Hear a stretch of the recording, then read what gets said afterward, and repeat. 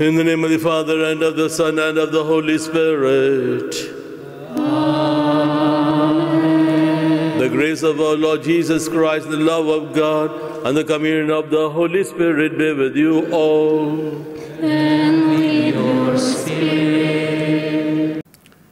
To prepare ourselves to celebrate this great mystery of love, let us recall to mind our sins and ask the Lord for pardon and strength.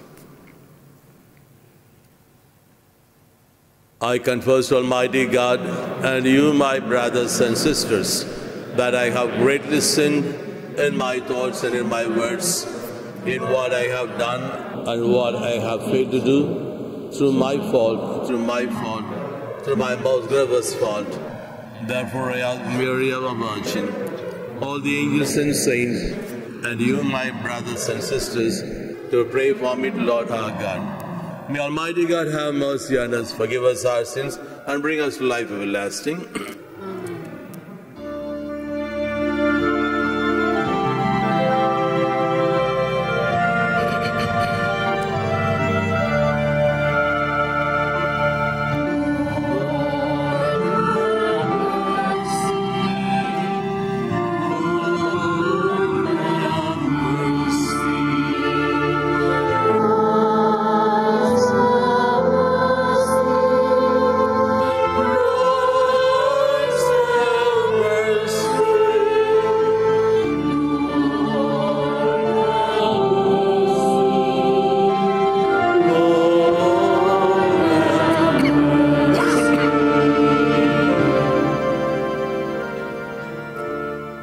Let us pray. O God, author of every mercy and of all goodness, who in fasting, prayer, and almsgiving have shown us a remedy for our sins, look graciously on this confession of our lowliness, that we who are bowed down by our conscience may always be lifted up by your mercy and bear much fruit as desired by you. Through our Lord Jesus Christ, your Son, who lives and reigns with you in the unity of the Holy Spirit, one God forever and ever. Amen. A reading from the book of Exodus. Moses was looking after the flock of Jethro, his father-in-law, priest of Midian. He led his flock to the far side of the wilderness and came to the Horeb, the mountain of God. There the angel of the Lord appeared to him in the shape of a flame of fire. Coming from the middle of a bush, Moses looked.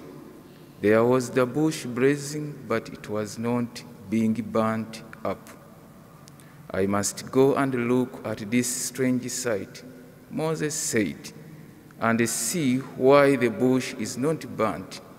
Now the Lord saw him going forward to look, and God called to him from the middle of the bush. Moses, Moses, he said. Here I am, he answered. Come no near, he said. Take off your shoes, from the place of which you stand is holy ground. I am the God of your father, he said, the God of Abraham, the God of Isaac, and the God of Jacob. At this Moses covered his face, afraid to look at God. And the Lord said, I have seen the miserable state of my people in the Egypt. I have heard their appeal to be free of their slave drivers. Yes, I am well aware of their sufferings. I mean to deliver them out of the hands of the Egyptians and bring them up out of the land to a land rich and broad, a land where milk and honey flow. Then Moses said to God, I am to go then to the sons of Israel and ask and say to them, the God of your fathers has sent me to you. But if they ask me what his name is, What am I? Tell them. And God said to Moses, I am who I am. This, he added, is what you must say to the sons of Israel. The Lord, the God of your fathers, the God of Abraham, the God of Isaac, the God of Jacob, has sent me to you. This is my name for all time. But this name I shall be invoked for all generations to come. The word of the Lord. Thanks be to God. The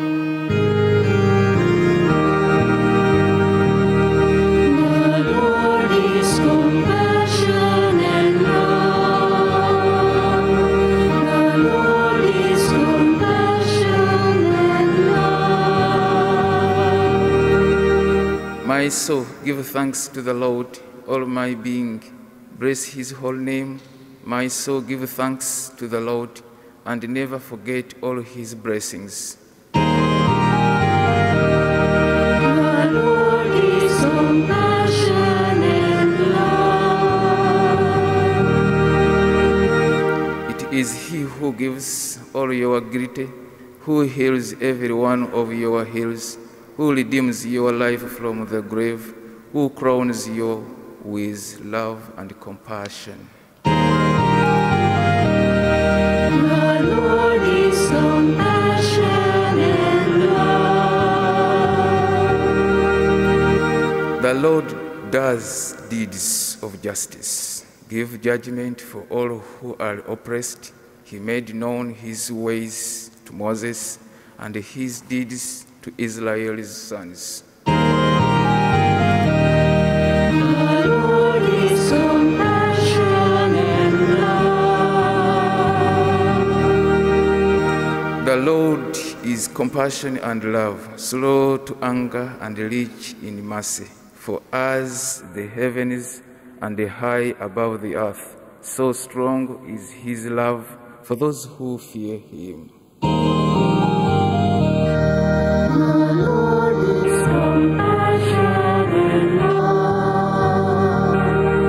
The Lord is compassion and love. A reading from the first letter of St. Paul to the Corinthians. I want to remind you, brothers, how our fathers were all guided by a cloud above them, and how they all passed through the sea. They were all baptized into Moses in this cloud and in this sea. All ate the same spiritual food, and all drank the same spiritual drink, since they all drank from the spiritual rock that followed them as they went, and that rock was Christ. In spite of this, most of them failed to please God, and their corpses littered the desert. These things all happened as warnings for us, not to have the wicked lust for forbidden things that they had. You must never complain. Some of them did, and they were killed by the destroyer. All this happened to them as a warning, and it was written down to be a lesson for us who are living at the end of the age. The man who thinks he is safe must be careful that he does not fall. The word of the Lord. Thanks be to God.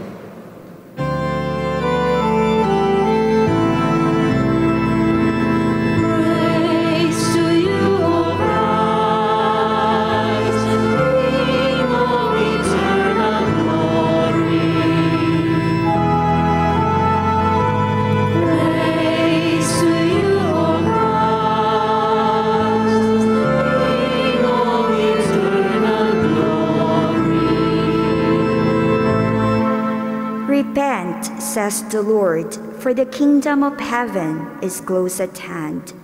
Praise to you, O Lord.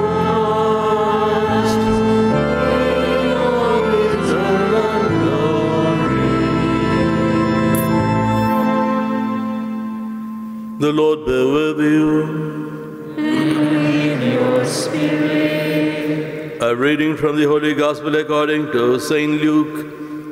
Glory to you, O Lord. Chapter 13, verses 1 to 9. Some people arrived and told Jesus about the Galileans whose blood Pilate had mingled with that of their sacrifices. At this Jesus said to them, "Do you suppose these Galileans who suffered like that were greater sinners than any other Galilean? They were not. I tell you, no. But unless you repent, you will all perish as they did. Or those 18 on whom the tower at Siloam fell and killed them, do you suppose that they were more guilty than all the other people living in Jerusalem? They were not. I tell you, no. But unless you repent, and you will all perish as they did." He told this parable. A man had a fig tree planted in his vineyard, and he came looking for fruit on it but found none. He said to the man who looked after the vineyard, "Look here, for 3 years now I have been coming to look for fruit on this fig tree and finding none. Cut it down. Why should it be taking up the ground?"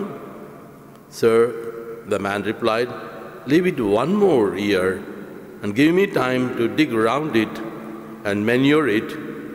It may bear fruit next year. If not, then you can cut it down." The Gospel of the Lord. Praise to you, Lord Jesus Christ. I believe in God, the Father Almighty, creator of heaven and earth, and in Jesus Christ, his only Son, our Lord, who was conceived by the Holy Spirit, born of the Virgin Mary, suffered under Pontius Pilate, was crucified, died, and was buried.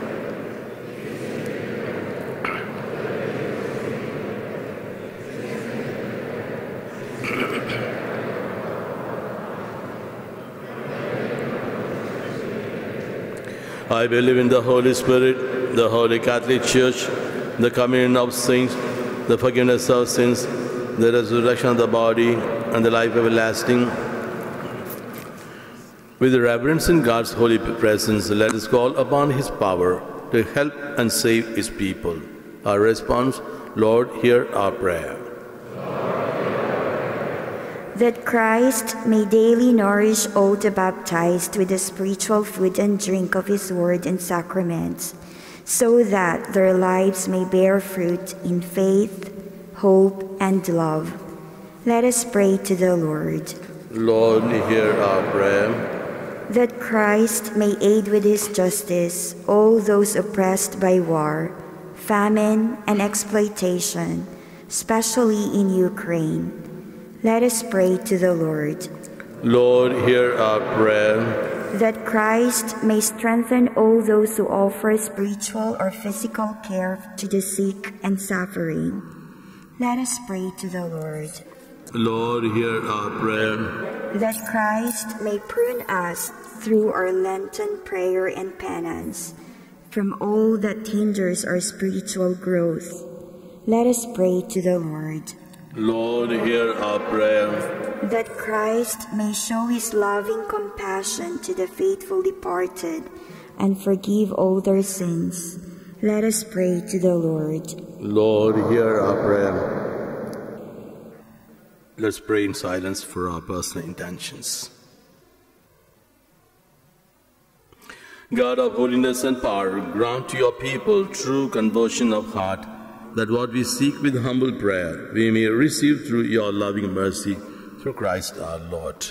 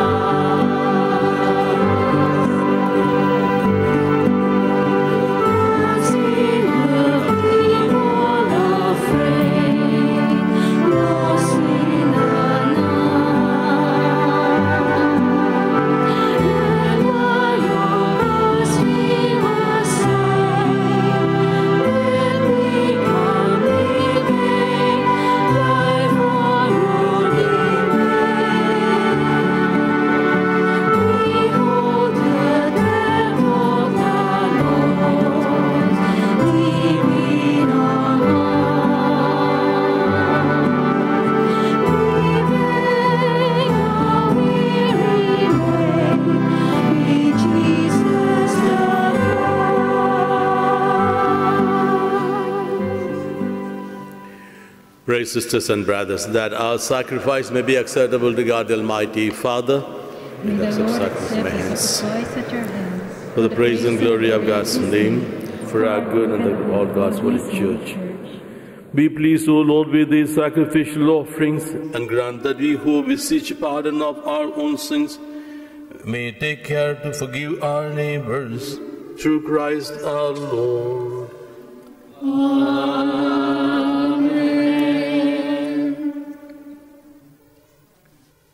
The Lord be with you.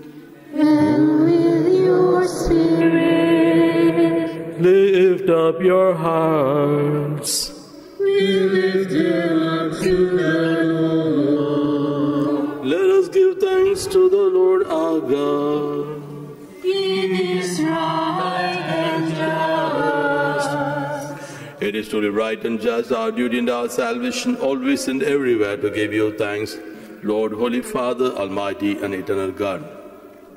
For you have given your children a sacred time for the renewing and purifying of their hearts, that freed from disordered affection, they may so deal with the things of this passing world as to hold rather to the things that eternally endure and bear fruit that is appropriate to the grace that's given to them.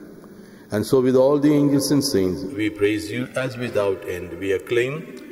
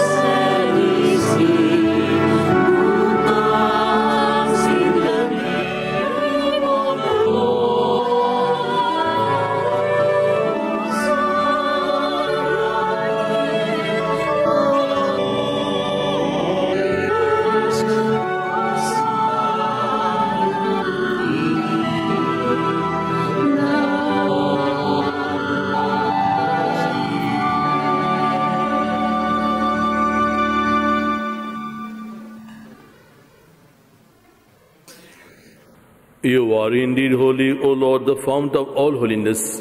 Make holy, therefore, these gifts, we pray, by sending down your Spirit upon them like the dewfall, so that they may become for us the body and blood of your Son, our Lord Jesus Christ. At the time he was betrayed and entered willingly into his passion, Jesus took bread and, giving thanks, broke it and gave it to his disciples, saying, "Take this, all of you, and eat of it. This is my body, which will be given up for you."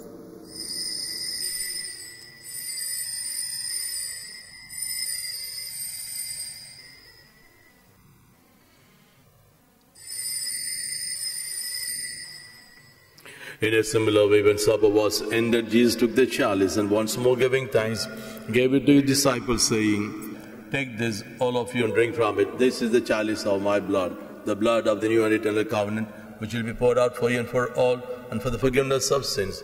Do this in memory of me."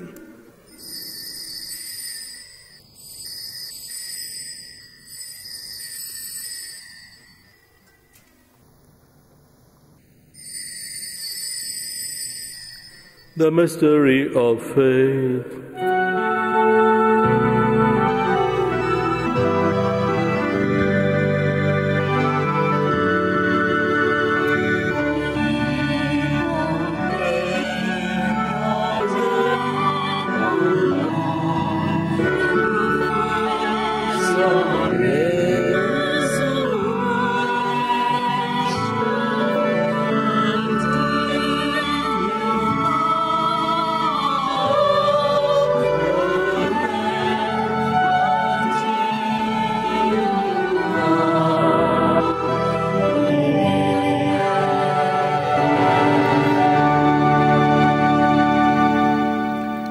Therefore, as we celebrate the memory of his death and resurrection, we offer you, Lord, the bread of life and the chalice of salvation, giving thanks that you have held us worthy to be in your presence and minister to you. Humbly we pray that partaking of the body and blood of Christ, we may be gathered into one by the Holy Spirit.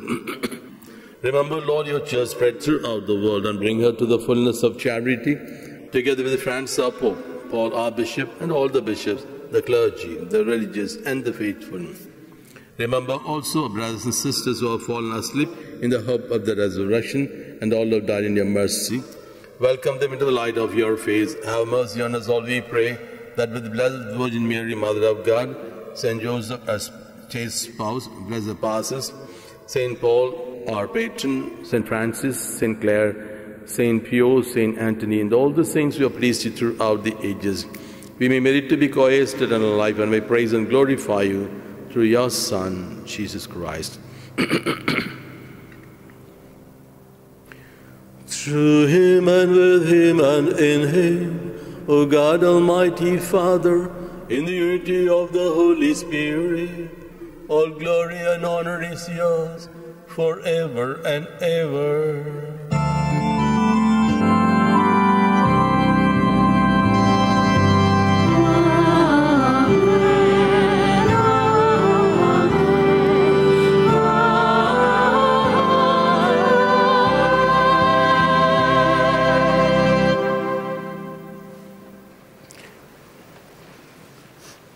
At the Saviour's command and formed by divine teaching, we dare to pray. Our Father, who art in heaven, hallowed be thy name. Thy kingdom come, thy will be done on earth as it is in heaven. Give us this day our daily bread, and forgive us our trespasses, as we forgive those who trespass against us. And lead us not into temptation, but deliver us from evil. Deliver us, Lord, we pray, from every evil, and graciously grant peace in our days, that by the help of your mercy we may be always free from sin and safe from all distress, as we await the blessed hope and the coming of our Savior, Jesus Christ. The kingdom, the power, and the glory are yours, now and forever. Lord Jesus Christ, you said, apostles, peace I leave you, my peace I give you. Look not on our sins, but on the faith of your church. Graciously grant her and to our homes and to our hearts the peace and unity in accordance with your will. You live and reign forever and ever. Amen. The peace of the Lord be with you always. Let us offer each other the sign of peace. Peace to you.